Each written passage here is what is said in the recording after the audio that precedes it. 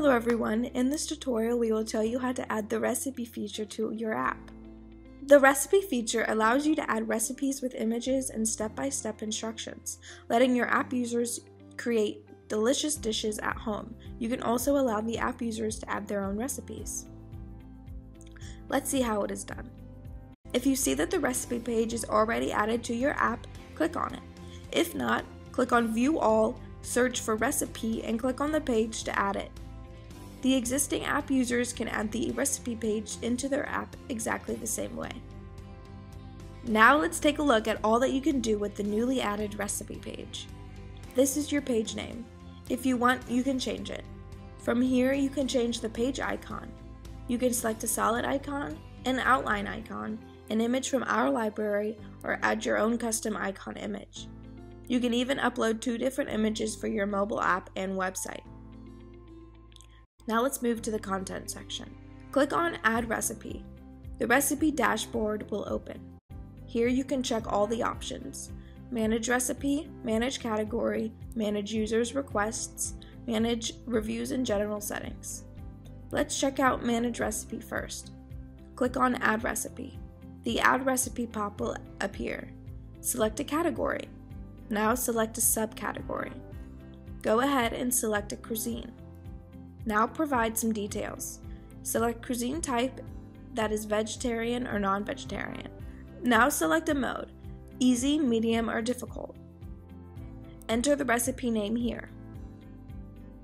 Now provide the cooking time.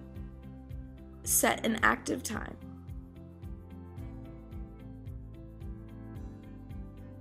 Next comes calories. Enter number of calories and the unit. Click here to add images and videos for this recipe. Now comes Recipe Yield section. Enter serves and serving size. Next comes Start Making the Recipe section. Enter ingredients and its quantity. Tick mark this checkbox if you want to add a substitute of this ingredient. Click on the plus icon to add multiple ingredients. From here you can delete the ingredients. Next comes Direction section. Enter step-by-step processes of preparing the cuisine here. Click on Add Image to provide an image with each step. Click on the plus icon to add more steps. From here you can delete steps. In the Added By section you can enter the person's name.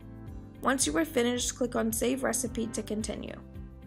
On the dashboard you can see the recipe has been successfully added. From here you can search the recipe by its name. Click on Add Recipe to add multiple recipes. From here you can edit and update the recipe. Click here to change the status. From here you can delete the recipe and click here to view the recipe. Now let's move to the Manage Category section. Here you can see all the categories along with their subcategories: total recipes, recipes added by owners, and recipes added by the users. From here you can search the categories. Click on Add New Category. The Add Category pop-up will appear. Provide all the necessary information and click on Create Category to create one. From here you can edit and update the category. And from here you can change the status of the category. From here you can add a subcategory to this category. Click on Trash icon to delete the category. Next comes Manage Users Requests section. Here you can check all your user requests. Let's move to the Manage Reviews section. Here you can check all your reviews. You can even enable auto approval for reviews from here. Next comes General Settings. Under General Settings you will see Configuration Settings, Language Settings, Cuisines, and SMS page. Under Configuration Settings you can see Admin Email. If you want, you can change it from here. Some other settings that you can manage from here includes the Show Filter, which allows users to add reviews, Default Image, sort recipes alphabetically, and allow users to add recipes. You can even enable auto approval for user recipes. Under Language Settings, you will see all the text and alert messages being displayed on your app. If you want, you can change and update them from here. Next comes Cuisines. Here you can see all the cuisines. If you want, you can add and save a new cuisine from here. Click on the Edit option of any cuisine to update it. By clicking on this trash icon, you can delete the specific cuisine.